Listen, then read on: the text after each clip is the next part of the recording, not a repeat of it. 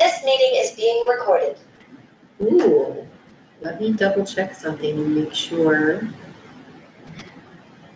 No, it is. It says it's going to the right place. I'm always nervous because sometimes it records and sometimes it doesn't, but welcome everybody. My name's Lori Newcomb. I'm the director at Wilson Public Library, and today we are having a community chat, and we're so happy to have Pam Reicks here. She is the director of the Charitable Fund of Cozad, which some of you might know formerly as United Way, but you are now the Charitable Fund of Cozad. You have been for about 4 years. 4 years. And I guess we'll just start off chatting by having you tell us a little bit about how you changed to United Way, from United Way to Charitable Fund of Cozad. Well, in 2020, United Way was making a lot of changes to how they were operating. And they were changing their dues structure. So our dues was going to double from $1,500 to $3,000. And it was a flat $3,000. The bigger United Ways, their dues structure was going to a percentage of their campaign. But if your campaign wasn't big enough, then it was a flat $3,000 regardless. And there was a bunch of other changes coming along. So the board decided at that time that it was not in our best interest to remain a United Way. And so they voted to leave United Way. So I notified United Way that we would be leaving, and we had 30 days to stop using the United Way name. And everything that we had branded that said United Way had to be destroyed or returned to United Way. About this same time, COVID hit. And we had a plan, the board had a plan to have a community naming contest and include the kids from the school and come up with a new logo. Well, schools were closed down, businesses were closed down, so we had to punt. The board had to come up with a name, and then we worked with Mr. Botts to come up with our new logo. And so they tried to be considerate of not naming it something but the same CCFs, and so that's where we came up with Charitable Fund of Cozad. And that's what we've been since 2020. So we've been in existence since 1982. And what do you do? I mean, I'm going to ask these questions like I don't know anything about you. I do know some things about the organization, but what do you do for Cozad? So we partner with other nonprofit organizations, and in order to partner with us, they have to be a nonprofit, and they have to serve Cozad. Not all of the agencies that we partner with are located in Cozad, but they have to serve the community in some form or fashion. And we have 5 internal organizations that are administered by my board that we raise money for as well. What are those 5? We do the Wilson Human Building Services Building, which is where you're located. That's where we're located, and that helps with the upkeep of the building if we need any repairs or things like that. We have the Cozad Heart Fund, which is we've used it before to buy equipment for doing CPR classes, AEDs for the school, those kind of things. We also have a discretionary fund, which is used for emergency medical expenses to help people who have an emergency medical situation. They have to prove that they have an emergency and that they have doctor's appointments that they have to go to. It's also used for things like the dot books that we give out to kindergartners every year in conjunction with the library, which we're doing that on Friday. That is one of my favorite things that we do every year. And then we also have the kidney fund, which provides gas money for people who are going to kidney dialysis. And then we have the cancer fund that provides money to people from Cozad that have a cancer diagnosis and are receiving treatment.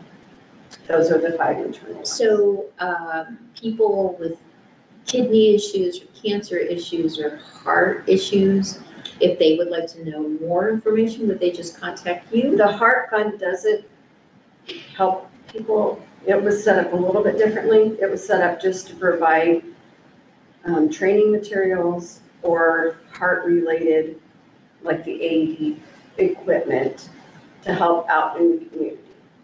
But people who are going through kidney dialysis or have cancer, they just need to reach out to us, and then we can give them some assistance. And then, so we'll go back to the heart. If they have heart issues and they're going to the doctor, then we can go through our discretionary fund, and they just have to bring the doctors. Well, I'm going back Or to the any- heart any too, medical. like AED. You said Uh-huh. that fund helps buy AED machines for the school. Would that also buy AED machines for other businesses who are interested? Any business that wanted an AED, they could reach out to us. So same thing, they Mhm. just need to reach out to They you. need to reach out to us. We reached out to the school a few years ago and offered AEDs. We've talked about doing that again with the new addition and stuff to provide some more AED equipment up there. Well, I was just thinking off the top of my head, I didn't know if churches had AED machines or not. That's a good question. Maybe I need to work with the ministerial association. And I We're didn't- meeting today before. Okay. I need to come see you guys anyway. That's just, I know that like when you do CPR training anymore, the first question is go get an AED machine. So, you know, we have one at the library, but I don't know how many businesses have AEDs. You know, if that's, do you just work with nonprofits then for those AED machines or No, anybody? anybody in the community. Okay, that's great. We did some up this new pool. Trying to remember where all that was, but Just off the top of my head, I was like, I just wonder if you have them at the churches. no, that's a good question. What else do you do? So those are those are 4. No, those Those are are 5. 5. But do you do anything with the food pantry, since it's also Yes. located in the The depot? food pantry is one of our agencies that we support. So it's not like under you, it's just something that you support. You're not in charge of that. We're not in charge of that. It's totally a separate entity. You just shared the building. We share the building. We rent that space to them. Okay. But we partner with them, we fund them. Because they're in the building, I do serve on their board, so I attend their meetings. I can go through the whole list of the agencies that we, I think it would be good for people to know what agencies you do support, because you are in the process of doing your fundraiser right now, yes, correct? we are. Yes, we are. After Zone, and I serve on an advisory board for them as well. That's because we're one of their major sponsors or donors. Commodities, that's through Community Action Partnership out of Kearney, and they bring commodities for individuals or husbands and wives. They have to be over 60, so usually it's not a family. They bring commodities to the Grand Generation every other month. And those are food boxes of shelf-stable food products. They brought some to our last budget hearings, and they get quite a bit of food for that. The food pantry we already talked about. Head Start, Dawson County CASA. And if you're not aware of what that program does, CASA stands for Court Appointed Special Advocate. and they provide volunteers that support foster children and are their voice in the court. Our funding goes to help the training of those volunteers. Yeah, we had them here maybe a couple months ago for a program because they are in need of volunteers here They in are Cozad. volunteers. Yes. When they tell you the numbers of kiddos, I thought this had it on here, it doesn't have it, but the number of kiddos that are in foster care will blow your mind. L2 for Kids, and I have one of their flyers up here. If you don't know about them, they provide funding for children. They have to apply through the churches, but they buy new school clothes for the kiddos. Each kid has X amount of dollars, and then they're allowed to go shopping and pick out their own clothes. And they have some guidelines so that they're school appropriate clothing, but that's something so that those kids go to school with new clothes. And that's all ages of school, All like ages of school. K-12 or preschool through 12. Our funding, they served over 100 kids in Cozad. Our funding paid for 30 of those kiddos. The Grand Generation Center, Cozad Youth Rec, Cozad Child Care, the Parent Child Center, they're located in Lexington, and they serve families with domestic abuse kind of things. They have a safe house, or they did have a safe house, they don't anymore, but they put up families if there's a need for that. FAN, which is in Kearney, and they serve families or individuals who have been victims of sexual assault. And they have a center in Kearney, and they provide a place where that victim can go and be interviewed, and they sit in a little safe room, and they're able to connect with law enforcement and whoever else that needs to be there, so that child or victim only has to tell their story one time. Homes, and I have a flyer for them up here as well. This is out of Lexington, and what they do is they provide furniture, household goods. It's all donated, and they have a storage unit in Lexington. They deliver to Cozad, they help set it up, but all they have to do is reach out and say, we have a need, and then they'll work on getting that furniture or whatever they need to their house and help them get it into their house. They work through Calvary Assembly of God Church in Lexington. That's their contact number. And then they get a hold of the volunteers who oversee that program. And then Dawson County Family Partners, and I have something that they've just put together. I am the office for Dawson County Family Partners. We serve families in Dawson County. We have served some families in Gosper County because they don't have anybody there. But if they need help paying their rent, utilities, if they have only one vehicle and it's broke down and it's their primary vehicle to work, we can help with some funding to get that car repaired. When you do funding, when you provide funding like that, is it a one-time thing? I mean, you probably don't want repeat people coming every month. It's a one-time thing. Okay. Not saying that they can't come back for help, but there's more hoops that they have to jump through. We provide some coaching and budgeting sessions, if you want to call it that We have somebody from Lexington that is in my office usually on Wednesdays if they have appointments, and families can come in for budgeting. We offer that to all the families that come in, or some coaching that helps them if they're needing help applying for DHHS, for SNAP, Medicaid, any of the services that they can get through DHHS. We have someone that will help them fill out the paperwork. It seems to be like if the Lexington office takes it, they're in the same building as DHHS. If they take that application in, it seems to get a little more attention than if the people try to do it on their own. And then they make sure that all the boxes are checked, all the paperwork that they need is there, and because it can be a very lengthy and intimidating process for people that are needing the help.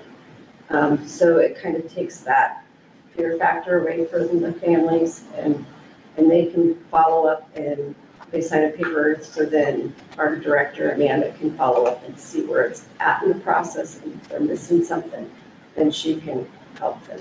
So she is in your office every Wednesday to do help with her? Herself, or we have finally got funding that we could hire a coach, and her name is Sarah, and it's either Amanda or Sarah that we're coming with. Are they there at a certain time on Wednesdays? They just make appointments, they're there by appointment. Okay, so do they need to contact the Lexington office to make an appointment? Do they make an appointment with you? They can contact me, and I can get them in contact with who they need to. But usually they'll contact me if they need help.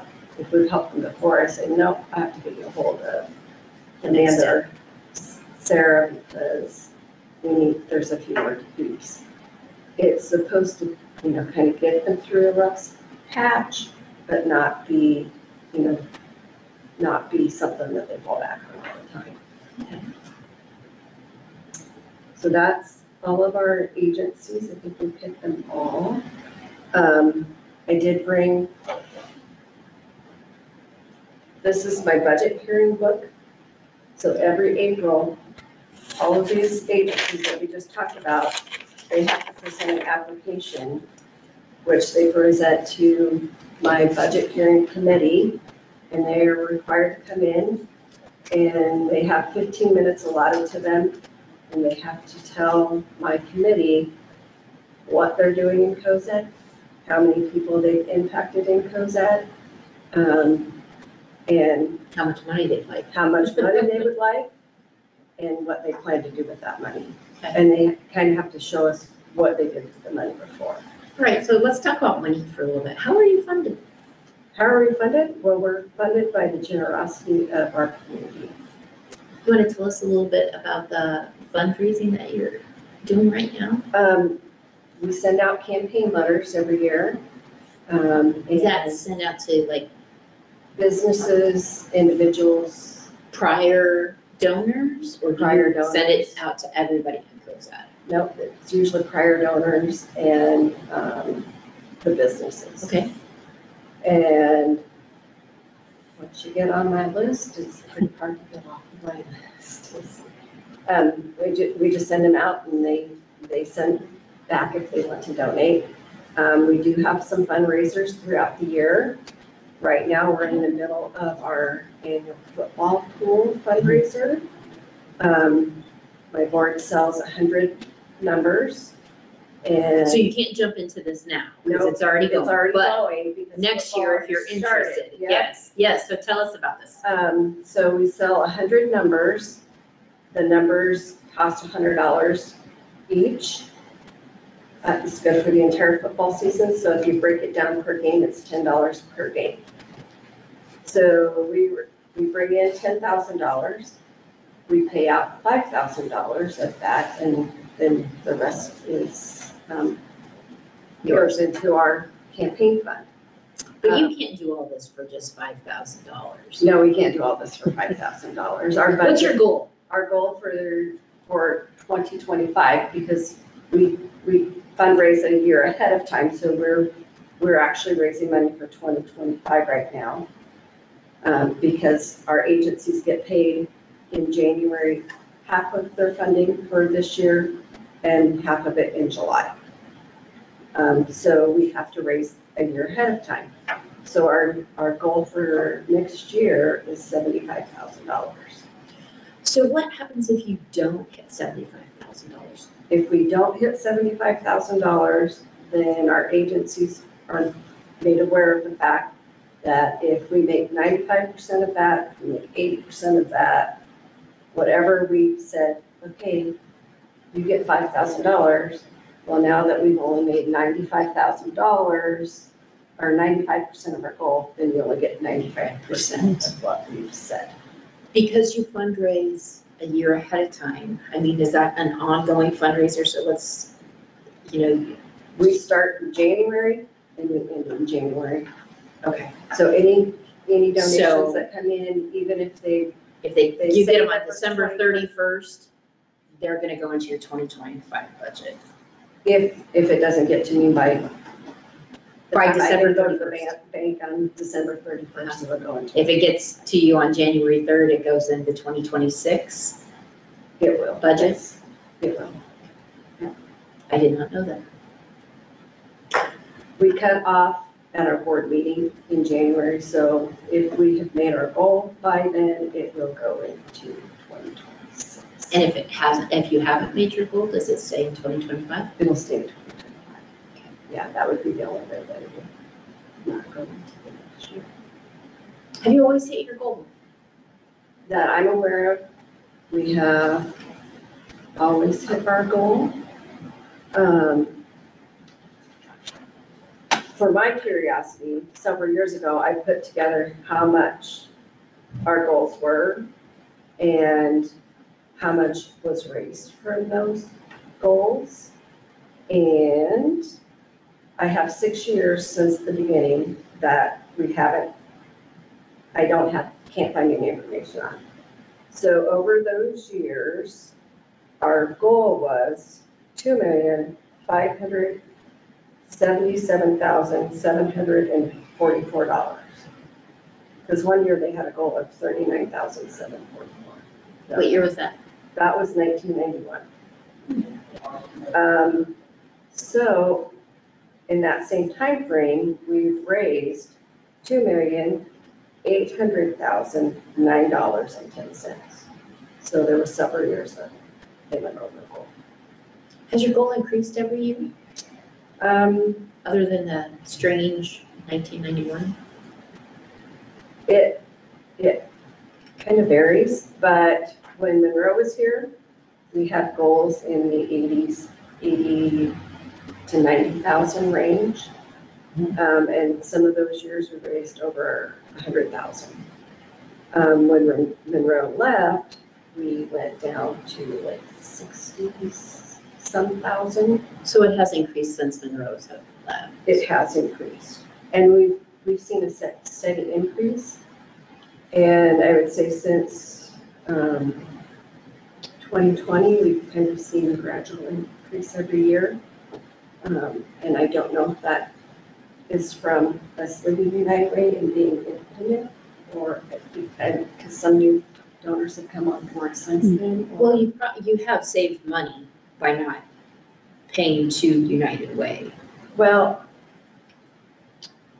as far as using. our United Way is a little unique because we have an endowment that we've had for years that we have invested. The charitable fund, so you had to change that name, I would assume. No, the endowment didn't change. The endowment wasn't in United Way, No. Cozad name. No, the name changed when we changed, but that money that we've invested accrues interest. And we've been lucky enough to be able to do all of our operating funds off of the interest that we make. And so we have some CDs that are invested at the banks locally, and then we have some mutual funds and stuff like that that have been invested, so. So when, So different- even when we were United Way, we didn't pay our dues to United Way out of the the campaign. Oh, out of the campaign, No, it's always been off of the end down. the Interest. board, even though the board members have changed, it's always been very important to the board for every dime that's raised, it stays in Cozad. That's great. Or it, I can't say that it stays in Cozad because some of our agents Right, are but out it of serves but Cozad. It serves Cozad. Yes. When you were talking about money, and the different organizations have to present, are they always fully funded? For what they ask, Yes. no, And for, you know, when you go to budget, I mean, I know I asked, if you don't raise enough money, they're not funded, but are they always fully funded at what they asked? no. So I can tell you from, Like, if I ask for $10,000, the likelihood of me getting that $10,000. so last year, our ask was 86,400. And the committee felt comfortable with, we think we can raise 75,000. So that's where they said. So then they have to have the hard conversation. Does this one get what they ask, or does everybody get cut down? Okay. And so then it's their, whatever they decide, that's what we set as the goal, and then the board ultimately has to vote on what they're recommending. Would you say, Pam, that your goals are generally under what has been asked for? Typically, yeah. And if you make more than what your goal is it kind of like if you make less, that those organizations would come back and get a little more? We have some excess funds in our campaign account that have kind of built up over the years for when we have made more than our goal.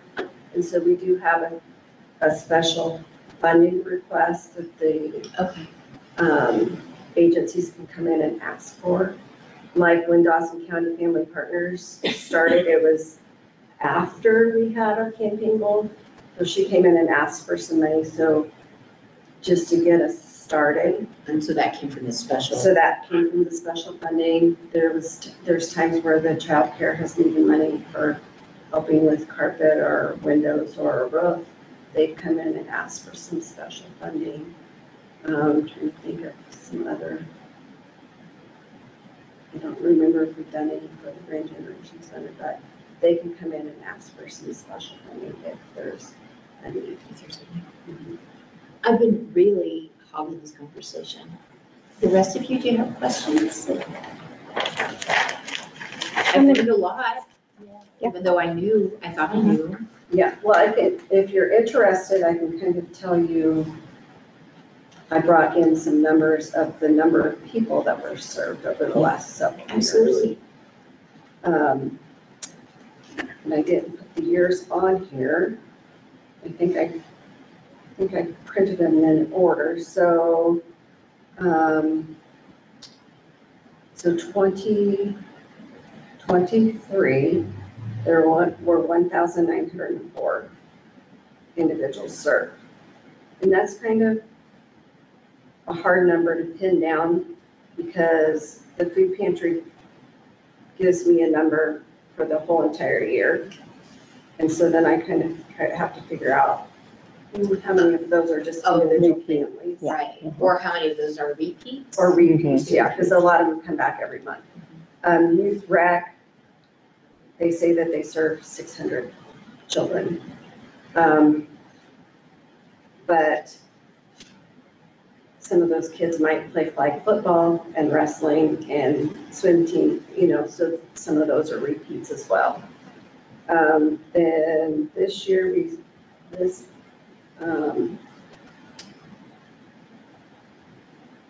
year, I think this was overall parent-child center because I didn't have a number. They served 2,200 people. So it shows that we served 4,300 people. So they didn't give me a number for just Cozad.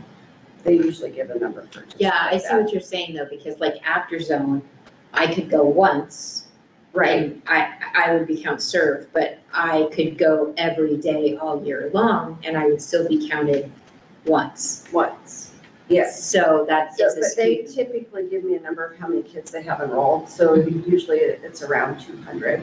Yeah, but I'm just saying, if they're serving 100 something a day Yeah, over the course of the year, you've impacted a lot more than just 100 kids. right, right. Because they typically average 100 to 106 every day. And the food pantry, their numbers at the end of the year are like 900, over 900, over 1,000.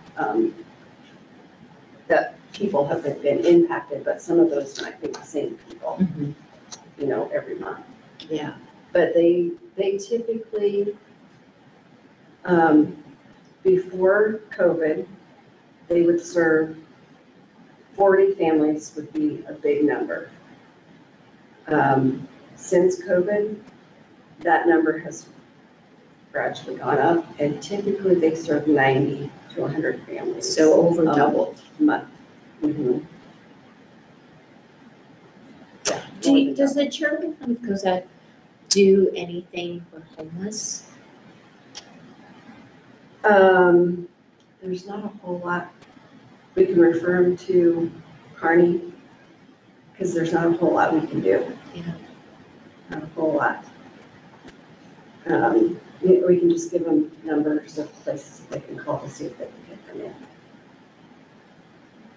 But there's not a whole lot that we can do. Because there's no services around here. Close for them. Right.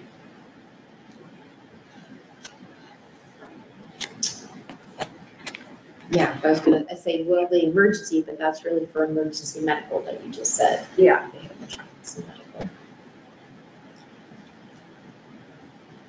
Jose, do you have any questions for Pam? Let me double check. I think she answered most of them. Let's see. Yeah, all the questions I was gonna ask, you were able to answer them. So, yeah, I think I got all the information I need for the Clipper Herald newspaper. Melanie, how about you? What time is the doc day presentation on Friday? It is at 9 o'clock Friday morning. And And then, that's something we've partnered with you for over 10 years now. Years, yeah. We used to do it, we've done it for a long time. And that just, I got to tell you about one more thing that we do as a community service, but we've done it for a long time, and before we partnered with you, we would go to like kindergarten, first and second, and give the kids books, and we had a partner, Barb was able to get books through a place in Lincoln, and then that kind of fell away, and then that's when you came and we partnered with you, so it worked out great with that program. But we've given books away for a long time. Yeah. One other thing that we do, crazy phone calls. So for years and years, before I was the director, I was on the board, so we've been doing it. I've been the director for 7 years. And I was on the board for probably 6 years prior to that. But when we were United Way, we had to do a community service project every year in the community. And one year we decided as a board that our community service project that year was going to be deliver groceries to people that are shut in. And that community service project never went away. So every Thursday, we work with Sunny's, and the people who would like their groceries delivered to them call, usually by Wednesday, some of them don't call till Thursday. And we deliver groceries. I have board members sign up and deliver groceries. So do they just go to Sunny's and pick up the They go to- bags? They go to Sunny's, Sunny's does the shopping, has everything bagged. Individual Brown paper bag, and they have their name written on them and have it all ready to go. And then you have a list of what the person ordered and how much they owe. And then my board member takes it to their house or their apartment or wherever, and then they take the money back to the grocery So store. that's something that maybe we can partner with you. We do an outreach program where people who are housebound can't get out, that we deliver library books to them so they can read, and Kim goes around and delivers the books. So maybe we can put a little flyer in Oh, absolutely. with the Yeah. groceries and make sure that information is getting out to people. Right. And, like some of the people over at the housing, their cars were destroyed in a hailstorm, so now they're having their groceries delivered. We even deliver up to Emerald to the assisted living. Yeah, sometimes I just think all of our organizations need to be able to communicate, know each other, like, Right. I don't know still how many people don't know that you can get a ride on the bus, on the ride transit bus that Mhm. comes and will take you to North Platte, and Lexington. But even the Grand Generation Center Yep. has a bus that they'll take you to places now too, so. I was gonna ask, and I forgot, and you started talking about your board, who's all on your board? That's when I wanted a list of that. We have a board of 25 volunteers. And they all serve from, we have members from each one of the banks, Nebraska Plastics, Paulson's, some of the insurance agencies, a lot of retired people on my board. I'm not gonna try to name them all off, I didn't bring the list. Is it Because like an invitation to become on the board, or if you're interested in serving on the If you're board? interested in serving on the board, we always take that, we go through a nomination process at the end of the year. And then people are nominated, come on the board, and then one of my board members will go visit with that person and say, hey, your name's come up, would you like to serve on our board?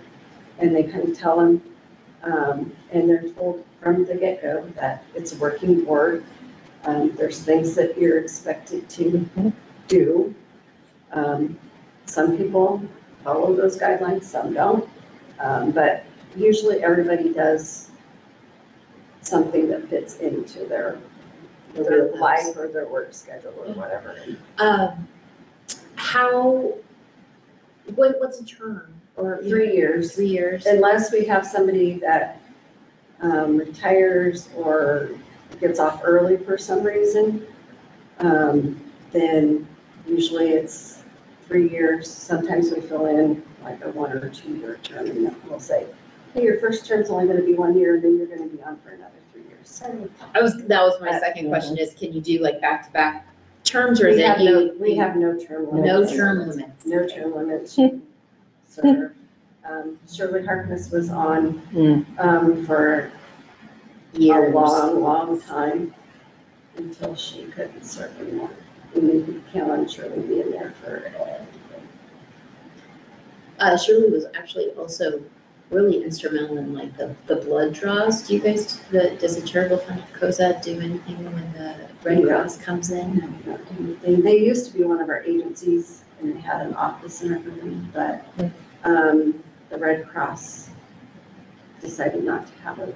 Yeah, I think the closest Cape one's in Verde is Kearney okay. now, isn't it? Yeah. So no, we don't do anything. So Melanie, I took over your question, but No, do you have that's- any other questions? I might get that list from you. Absolutely. Are you gonna be at, Give Big Cozad in November, Yes, we will. right? Do you have a specific, thing that you're gonna be fundraising, or it's just your general? Just our general goal, yeah. What is something that you wish every person in Cozad knew about Charitable Fund of Cozad? I just wish that they knew the impact on our community that their donation makes. You guys have a Facebook page? Do you have a website? We do not. You do not, okay. And what are your hours? Like if people wanted to come, obviously Wednesday, you're there. Typically, I'm there Monday and Wednesday afternoons and Tuesday and Thursday mornings. But I can be there by appointment if they need to come in for like assistance with utilities. Drew Young is one of my board members, and so he has magically worked the landline to bring to my Oh. cell phone 24/7 and my email to my phone 24/7. So all I have to do is call. Preferably not in the middle of the night. If they call in the middle of the night, I don't answer. But it has happened. Has happened. Hey, I remember when someone used to come visit at school and you could designate certain agencies that Yes, we you still still offer do that. offer that option. Okay. On our campaign, their donation form that they fill out and say, my name, address, this is what I want to donate, there's a spot on the bottom. So if you wanted to donate $100, you could divvy that up. Yeah, and all of our agencies are listed on the back. And, some of the community service things that are listed on the back. What else do you do for community service? So you said that the groceries never went away. Do you do other community service projects, or that's really it? I was thinking you guys did something where, and maybe this is part of your fundraising, that people bought tickets and then they had like not a dine and dash, a shop and dash through Sunny's. We have done that, a shopping spree. We didn't do it last year. But is that part of your fundraising? That's part of our fundraising, yeah. And you were at a That Music was Monday fun. this year. And we did Music Monday. We did hamburger hot dog. We did Music Monday for one of our fundraisers. And Well, I think I've seen you at basketball games too, maybe. we usually try to do a split the pot or something fun at some of the home games, just to kind of get our name out there. And those don't raise a whole lot of money, but it's just Awareness. name recognition. Mhm. We usually do a casino night in the fall. The board has chosen to go a different route this year. So put it on your Okay. calendar, October 12th, which is just right around the corner. See, I'm glad we kept talking. Yes. Because I forgot all about Where casino. we are going to do a trivia night with the Aspen Nebraskan. And we're still kind of working on the details and working with him on that. So get a team together and plan to come down to the Elks that night. The 3 banks have agreed to provide hors d'oeuvres and appetizers for the evening. If you want something to drink, you're gonna have to buy your own. So that's at the Elks. The Elks. And Berrickman and Mazada Law Firm has agreed to pay the fee for the Aspen Nebraskan. So we will have some live and silent auctions that night for some gift baskets that we can get donated. Our community is so amazing, and how much they donate. Last year at our casino night, we were able to raise over $13,000. That's great. Well, I think you guys had, because last year was the Cozad 150th, you had the whiskey glasses. That was, was it last year? It was just last year, yeah. It seemed like that was a couple of years ago. I know. Yeah, but we did whiskey glasses with the 150th logo on them. We had them available for sale. And then we also, to make it fun, we had, they could buy a whiskey glass and then for extra money, and then they could get like 4 or 5 Oh, like whiskey tastings? whiskey tastings. Nice. Yeah. So when will we see marketing materials out about the trivia? We're still working on all the details, and I had a flyer ready to go out, and then the committee's like, but wait a minute, but wait a minute, but wait a minute. So hopefully by next week. Next week. Okay. Yeah. What else have we missed in asking you questions that you want us to know? We've pretty much hit all the highlights that I had and then some. Well, we thank you. See, it wasn't that terrible. It wasn't that No, terrible, when I say chat, I mean chat. Back and forth, questions and answers. And I hope that everybody that's here has learned something about what we do and why we do it. Yeah, this is terrible of me. I didn't bring my newsletter in. I have no idea off the top of my head who our community chat is next month. That's how crazy it's been at the library. But we sure appreciate you coming in today and talking to us. And as always, you can stop in the library and see what's going on. We have a lot of things. Other things going on.